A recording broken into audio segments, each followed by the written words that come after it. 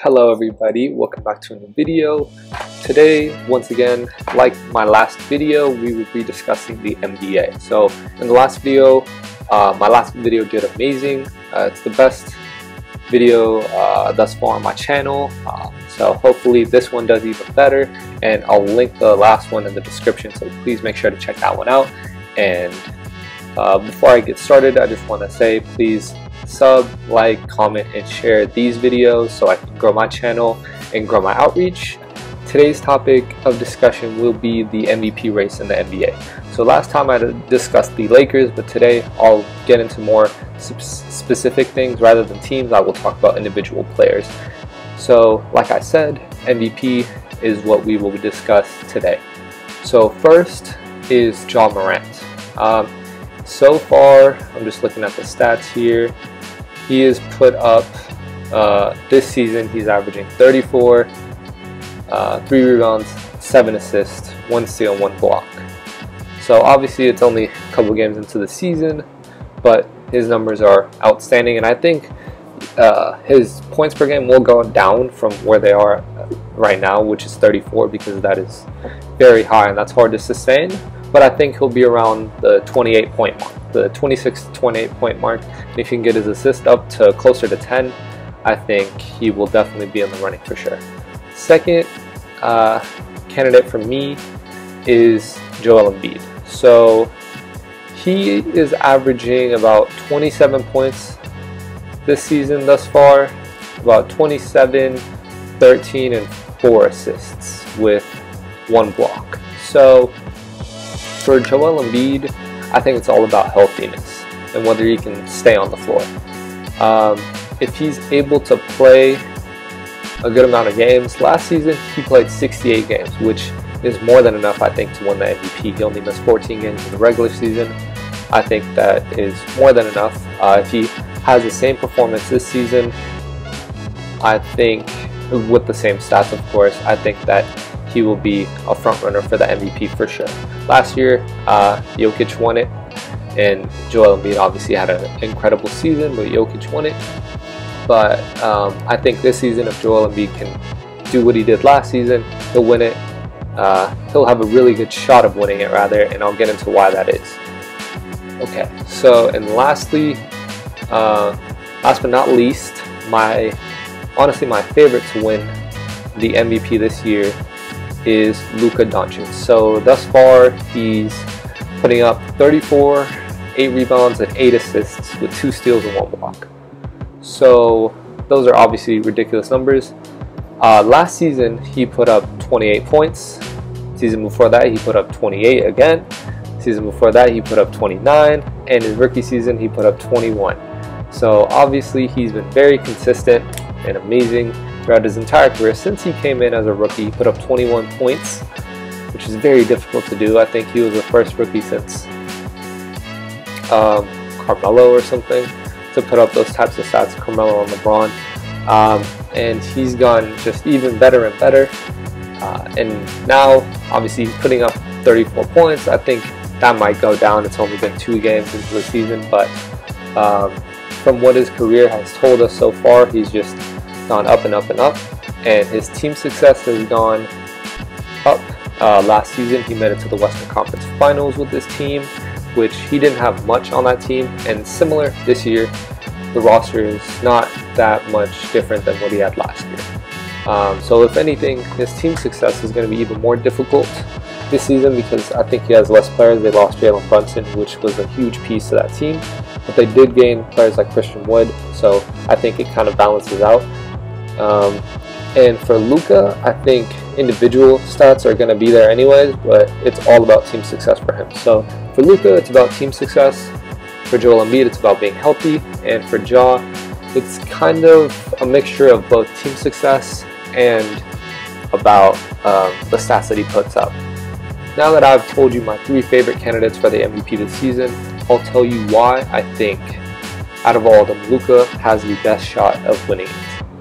So, like I said, first off, we'll start with Ja Morant and why I think he'll be in the running, but I don't think he'll win it. So Ja has played 4 seasons. This is his 4th season, So he's obviously very young. He's 23 years old. All these guys are pretty young. Joel Embiid's a little older, but all these guys are basically pretty young. But this is his 4th season so far. Last season he had a tremendous season personally.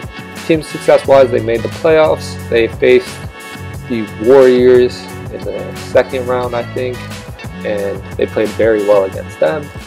But they lost, of course, because the Warriors were champions, so obviously we know that they lost. But that doesn't mean that his team or he played bad. It's just they were up against a super team, the Warriors. So I think this season, like I said, will be about consistency and team success. So I think, unfortunately, that his team isn't going to be able to be as good. Last season, also, another big thing for me, when I look at his first 3 seasons, he played 67 games his first season, 63 his second season, but 57 last year. 57 games is not a lot of games if you're trying to win the MVP. So health is also an issue there. If he plays that many games again this season, I don't think he will win it because, like I said, you have to play most of the season to be considered MVP and play it well also. So those reasons are why I don't think Ja will win it this year, but I think he for sure in the future will win at least 1 or 2 MVPs. Now on to Joel Embiid. So he is 28 years old. He's been in the NBA for a while. He was injured early on in his career, but he since he's been semi-healthy and playing, he's been maybe the best or 2nd best center in the NBA the entire time. So he's played since 2016. He's been in the league. I think the biggest question with Joel is his health. So the last season he played 68 games, like I said, which is more than enough to win MVP. 68 games, only missed 14 regular season games. That's incredibly good, especially for a big man. He averaged 30 points, 12 rebounds, 4 assists, 1 steal, and 2 blocks. So I think there's a couple reasons why he won't win the MVP. And this hurts me to say because I do really like Joel Embiid. So first off, I think that health may be an issue. He's been inconsistent because the year before last year, he only played 51 games, and the 51 games before that, year 2. So 68 is the most that he's played in his career, and he's been in the league for about 7 years now. So that could be an issue, and missing games is not going to do well for the MVP running.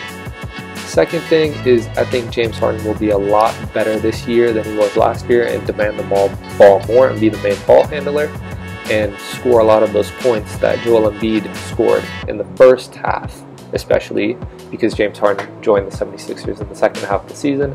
Joel Embiid did carried the entire scoring load for most of the season last year with the 76ers. I don't think that will be the same since James Harden now joined the 76ers and is a lot better this year than he was last year.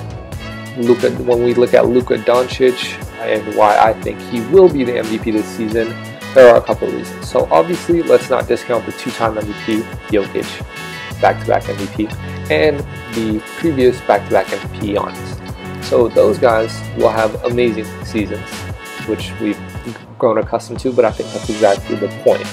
So the NBA, when you look at its history, doesn't really like to give out MVPs constantly to the same player.